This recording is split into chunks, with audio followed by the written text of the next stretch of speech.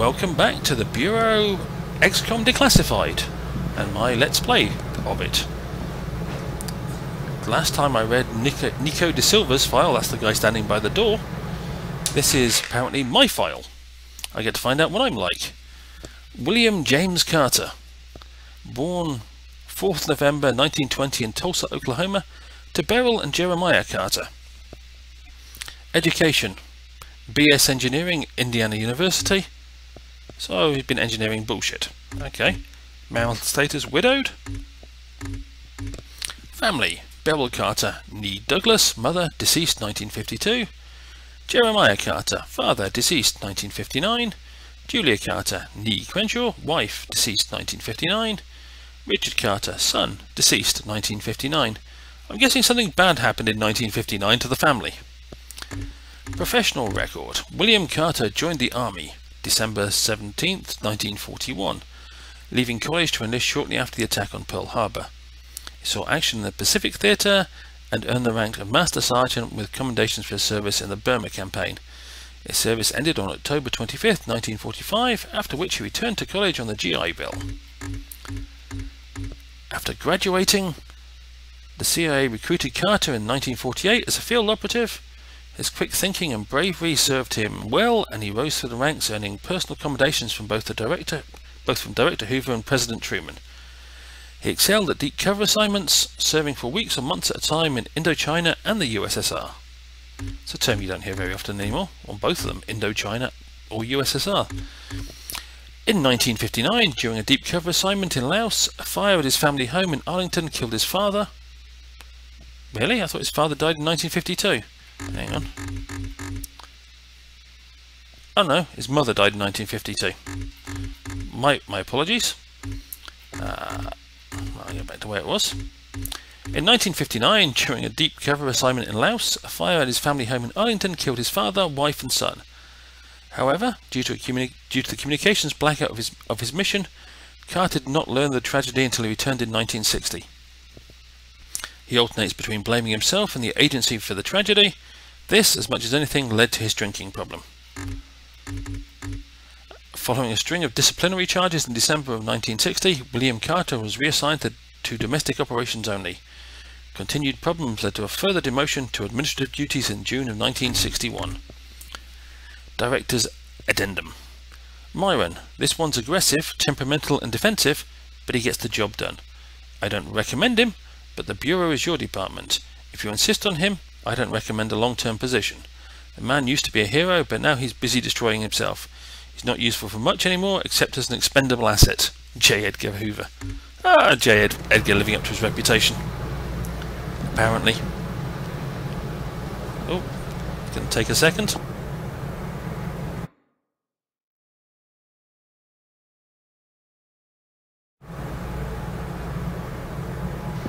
Sorry about that. Knock on the door.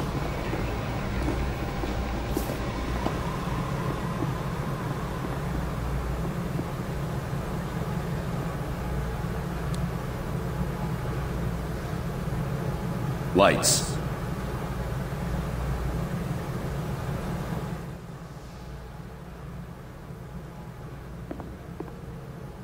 We are at war, and not the one we were expecting.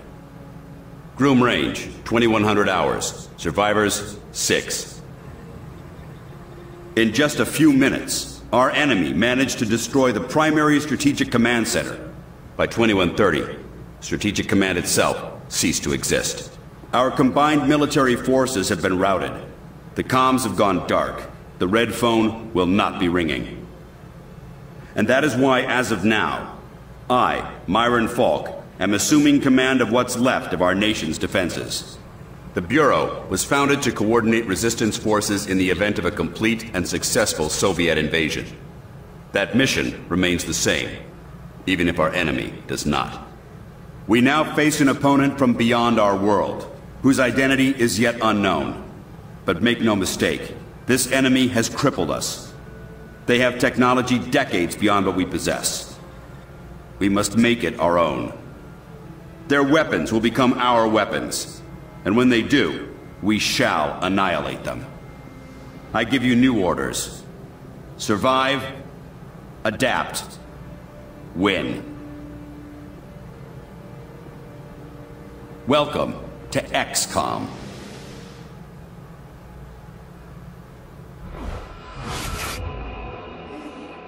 A year? Will, you can't go on for a year. I'm sorry, the country needs me.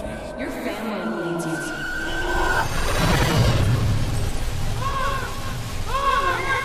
No!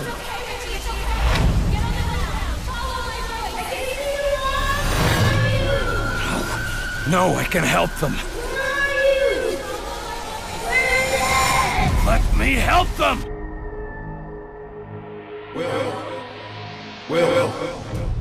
Will. Carter. Hey, Will, wake up. What? Jesus, Carter. How is it you look worse than before you went to sleep?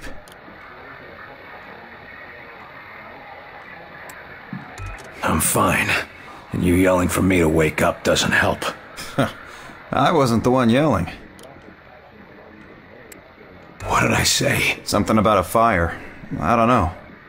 I guess after the morning you had, it makes sense. No, this wasn't about that.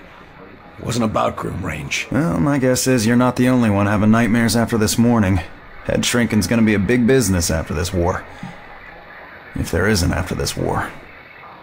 Christ, that was dark. Anyway, Falk's looking for you. Wants you in his office, ASAP. The old man say what he wanted with me? Ha! Guess you don't know him all that well yet.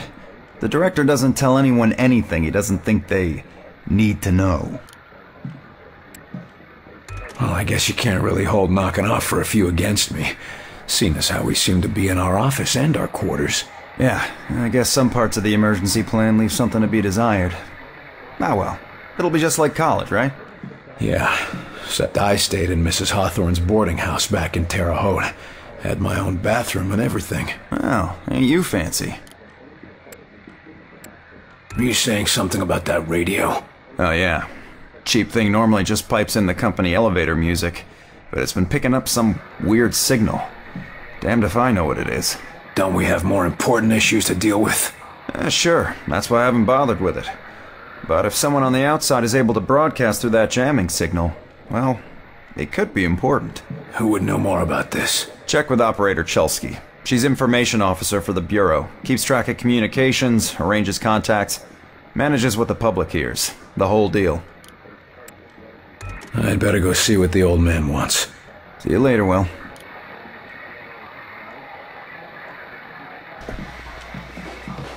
Okay. 2.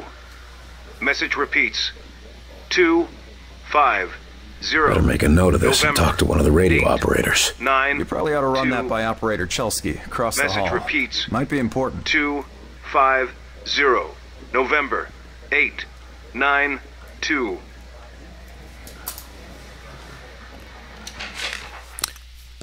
Okay. It made a note for me, apparently. I actually wrote that down on a bit of paper so I'd remember it. Okay, I can speak to this guy again. I'd better go see what the old man wants. See you later, Will. I'm guessing that's the radio officer person. You the dispatcher? A little more than that, Agent Carter. I'm Chief Information Officer with the Bureau.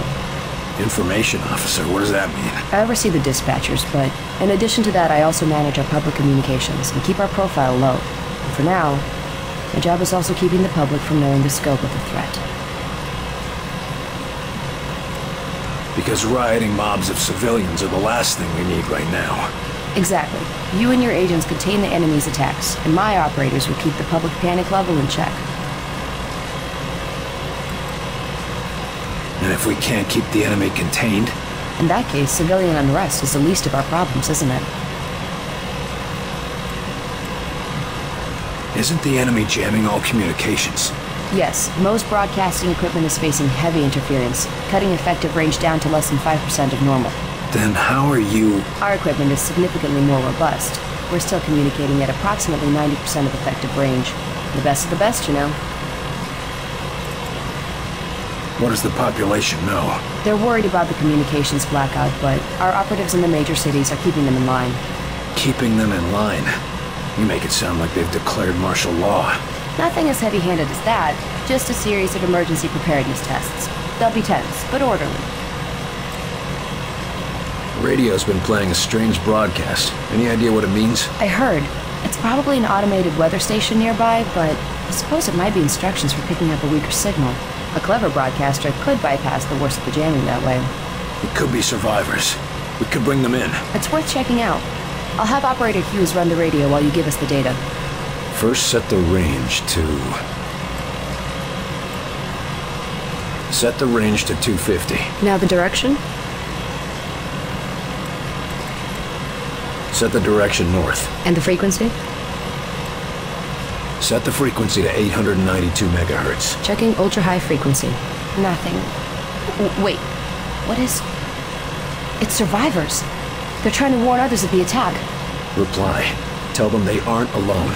We'll do what we can to assist. We'll dispatch someone to help, but we'll also have to make sure they stop broadcasting immediately. We can't risk that information spreading. As long as they get rescued. Well, that was my good deed for the day. Now, apparently I meant to find the old man. I'm assuming that's him up in that office upstairs. Question is, how do I get upstairs? Ah. That would be logical. There are stairs right there. How do I get upstairs? I walk up the stairs. You saw what he was capable of. I did. It's just... his file paints a different picture. Oh, they're talking about me. I wonder what this is. Okay, agents, let's begin. We going on another wild goose chase, Director? Not this time, agents, because I brought in an expert agent who I expect to turn the tide. Allow me to introduce your new senior agent, Miss Angela Weaver. Agent Weaver, please begin. Good evening, agents. Now, we have reason to believe our target is... Is this some kind of joke? I assure you, I do not joke about potential infiltration. Come on, miss. Get back to reception and leave the real work to us, okay? Agent Percy, watch your tone. Director, how many concrete cases of the outsiders have your agents uncovered to this date? That would be 0. And how many have I uncovered in my own investigations? 2 confirmed, 1 pending. Thank you, Director. If I may continue... Listen up, Agent Percy. Maybe you'll learn how to do your job. Yes, sir. Now, we have reason to believe an infiltrator has compromised military command.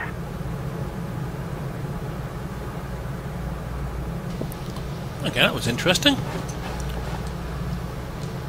And let's see what else is around. Oh, another bit of paper. Security installations almost complete. Director Falk. The closed circuit security system has been installed in several of the facility's main rooms as well as the corridors. This covers all major sections of the base, and at your request we have added a monitoring station in your office. The recording options have also been provided, but some of the crew have concerns about installing cameras in the living and hygiene quarters. I've told them I understood, but with potential infected we just can't be too careful. You can expect all surveillance to be in place soon. Pat Barkley, Maintenance. And Special Director of Operation. What's her title? Chief Reconnaissance Operative. Okay. Nice titles they've given themselves. Speak of the devil. Carter. Good. Agent Weaver is afraid you don't play well with others. I tend to see that as an asset.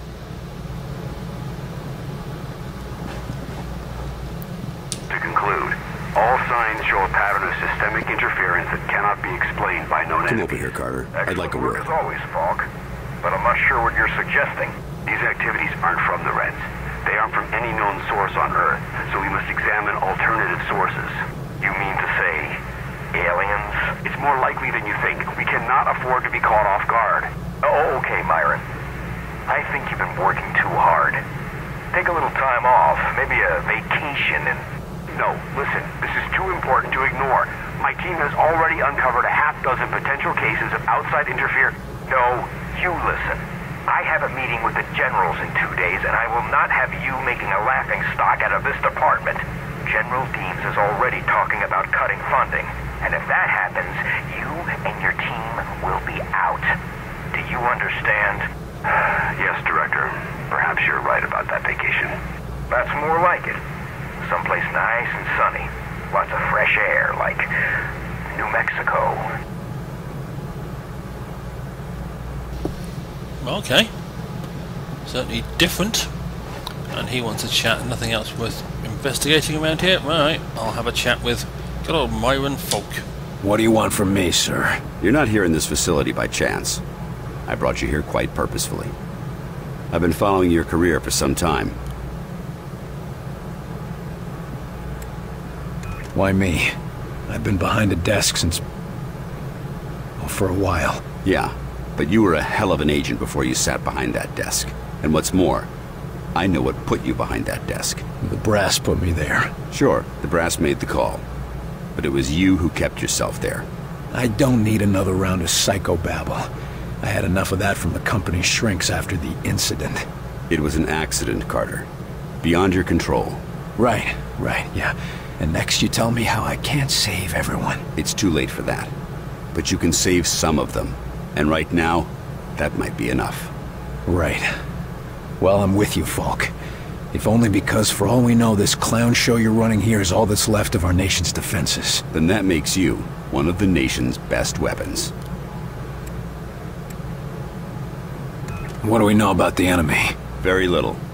Before this morning, we only knew of scattered oddities.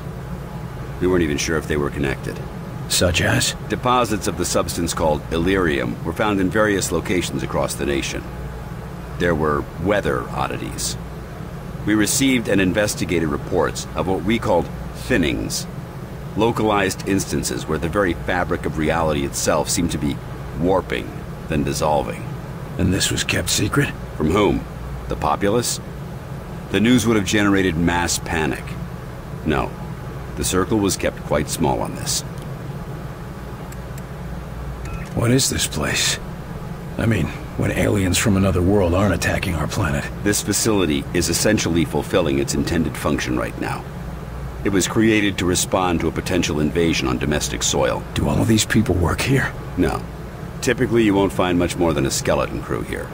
But certain carefully selected individuals across all military disciplines are aware of this facility's existence.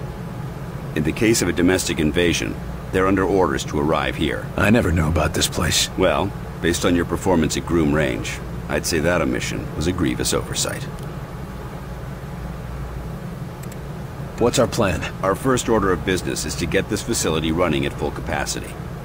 I believe our best shot at defeating an enemy with superior technology is to take that technology from them and make it our own. And we got the facilities to do that? We're still finishing construction on the lab, but we've already got one of the best leading the team, Dr. Dresner. And he won't be doing it alone. I'm in the midst of organizing field teams to be sent on recon and recruitment missions for other specialists.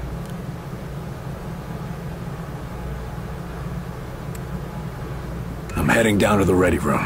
De Silva will meet you there and help you assemble a team. Get moving. Okay, it was all very chatty and everything. Oh, guess I'm not going that way. So apparently I'm going to have yet another chat with De Silva. Who's not in there. Not there. Okay, where am I meant to go for De Silva? Ah. Oh no, he's back there somewhere. Welcome aboard, sir. What do they look like? I heard some of them look like us. No way. I've seen them. They look like some kind of... I don't know, some kind of monsters or something. You lost, pal? Well, ready room's that way. How's it going, Agent Carter? Yes, Director. I'll tell him right away. Okay, Rosemont University. Yep, there's only the one photo I can examine. Let's have a listen to the recording. Take a seat, gentlemen. Director Come on, Falk Will. has personally We need to chosen talk. you for this initiative, and I will be your team leader. It's an honor to work with you, Agent De Silva. We're all honored, Sure, but the director wasn't very clear about what we'd be doing. For the most part, it's what you're familiar with. You're all experienced field agents, so investigation and recovery in hostile environments aren't new to you. You said it, best in the service, and it brings all the normal risks of any field work involving hostiles. Yes, but Director Falk said something about unusual subjects? Yes, they might be different than you're used to. You mean we're not going after the Reds? So who are we looking for? We believe we have uncovered a new enemy of the state. We'll be investigating the exact nature of their organization. Oh, understood. I think. You can put us up against anybody in the world, sir. Yes, well, about that. Oh, that was a good line. You can put up us against anybody in the world. Oh yes, about that. The old man just called down. Says one of the scientists is missing. Disappeared, along with his research in high explosives. Does Falk think he's gone rogue? Maybe, but we can't risk a panic. Nils is tracking him down, but you need to get a team ready to help. Quick and quiet. Right. Ian, are the rumours true? Some of us have been shut away down here in the war room since the initial attack. Reports of the devastation have been bad enough, but can they really hide among us? Shouldn't that be amongst us? How are we supposed to fight against that? Do we even know if this base is secure? Some of us have already been getting twitchy after long hours without seeing the sun. Rumours like this could lead to a riot. Lawrence Steiger, Materials Specialist.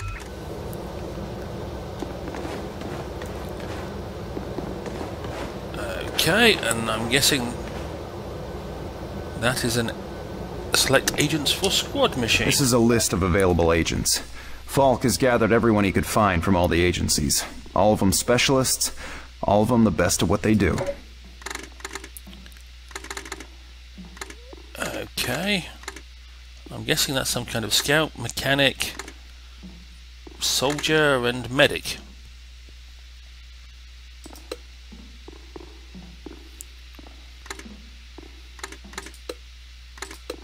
Okay, how do I add them?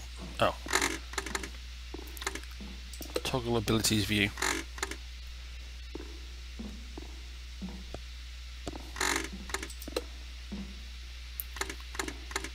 Manage agent detail. Okay. He's got a 7 bullets, his combat stims. Machine pistol.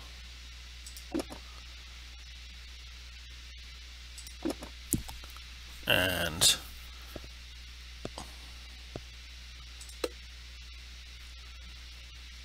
okay.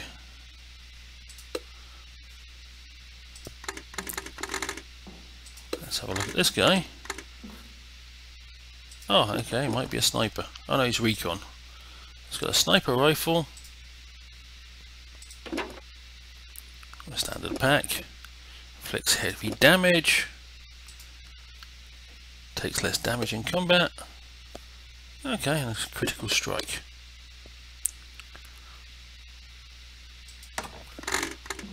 So let me have a look at me. Okay, that's equipment.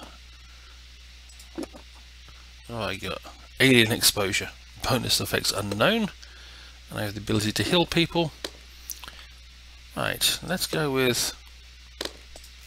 Oh, I like that vest colour. Pants colour. We'll go with black. Tie colour. A nice bright colour. And a shirt colour. We'll go with blue. Good, that's a better look for me. This guy, and time is passing, so I'll go through this quickly. Increased duration of all abilities, mechanical ability and scatter. Okay, what's he equipped with? Oh, he's a shotgun boy. And Dobreski, he looks like a thug. Dival ops. Okay. I will add you to the squad. Don't know how many I'm allowed to have in the squad. We'll take the sniper. We'll take that guy. Oh no, it's apparently... We'll take the thug in that case. Take the squad, and we'll take the sniper. Right.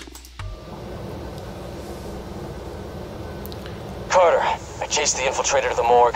There's no way out of there. Wait for me, Nils. I'll get your back. I'll wait as long as I can, but we can't risk leaving him with those explosives. I'm on my way. Carter, head through the armory and take a left for the elevator.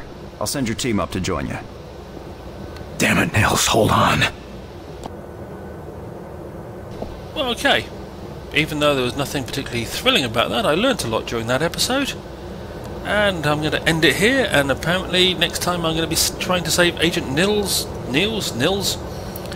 with a team of 2 that I've just selected.